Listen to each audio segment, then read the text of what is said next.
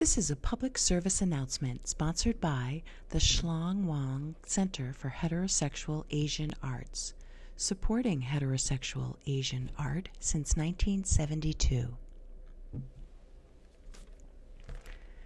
Have you been rejected by a group, shunned by people you thought were your friends?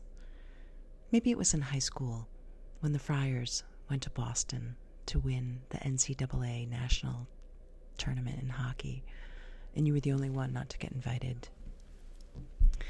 And you saw online the clique with the cool dads and the Suburbans and the plaid pants and loafers and the sodas at the game, and then Pizzeria Regina afterwards.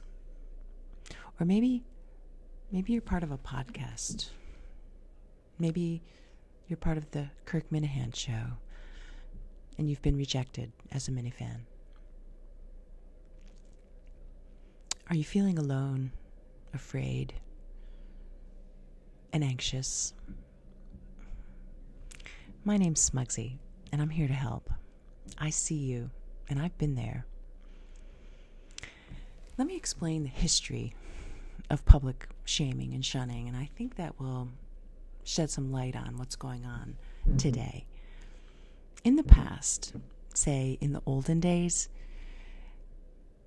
if your neighbor coveted your sheep,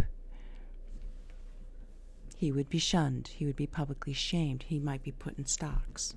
Or if you were just the town pervert like DEC,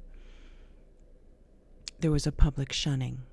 And at that time, the community that enforced the moral standards were the shamers. They were the good guys. The bad guys were the ones that were publicly shamed. Well, that's not the case anymore. And that's why you may have been confused and feeling insecure.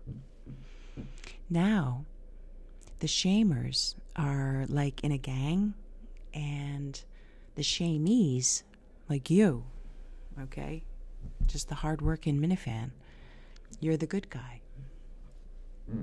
So, you just flip it around. Once you know the history, the past is the prologue. So, here's what to do. First, remember this. Nobody can cancel you without your consent. You would not have been canceled unless you were someone. Write your own narrative. Take control of your clout and join in the fight on Twitter. #FuckCancelCulture. Thank you.